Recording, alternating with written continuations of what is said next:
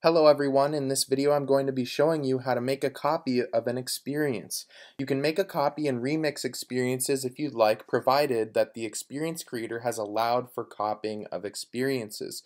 So let me quickly show you what I mean by that. I'm going to go into Edit for Getting Started Tutorial, and under Publish, you'll notice that in Advanced Settings there are Discovery and Cloning options available. So in order to make a copy of an experience, the experience needs to be made public and allow for cloning.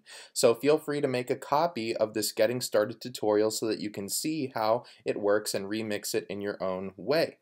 So I'm going to quickly go back to our experience preview page because this is where you'll be making a copy of the experience. You'll notice these three buttons right next to the share button. It should be directly to the right.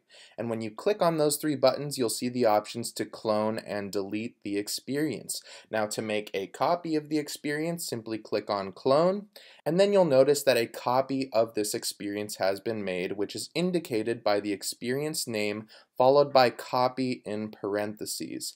Now we can go in and change this experience up without interfering with the original experience, and we can remix it in our own way.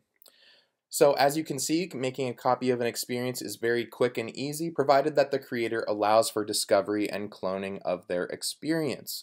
I hope you learned a lot in this video about how to copy experiences, and we will see you next time.